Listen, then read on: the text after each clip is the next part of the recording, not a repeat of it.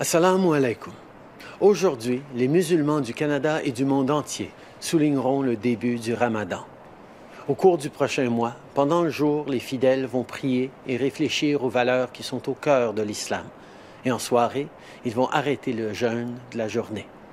Le ramadan appelle les musulmans à honorer ces valeurs que sont la compassion, la paix et rendre service aux autres. Et même si les célébrations seront différentes cette année, je sais que les gens trouveront quand même des moyens pour donner vie à sa signification. Les Canadiens musulmans ont toujours fait de notre pays un endroit meilleur et plus fort. Et c'était encore plus vrai ce mois-ci. Que ce soit avec des dons d'aliments ou des livraisons d'épicerie aux aînés, les organisations musulmanes ont déjà apporté leur aide.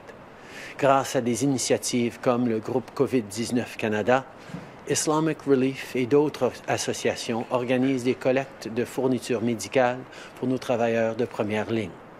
Là-dessus, je tiens à remercier tous nos travailleurs essentiels qui prennent soin de nous, même lorsqu'ils jeûnent.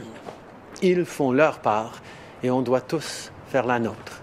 Cette année, il va falloir célébrer le ramadan de chez soi. Au lieu d'assister à l'iftar avec des amis dans une mosquée ou dans un centre communautaire, réunissez-vous en ligne. Faites l'épicerie une fois par semaine ou moins.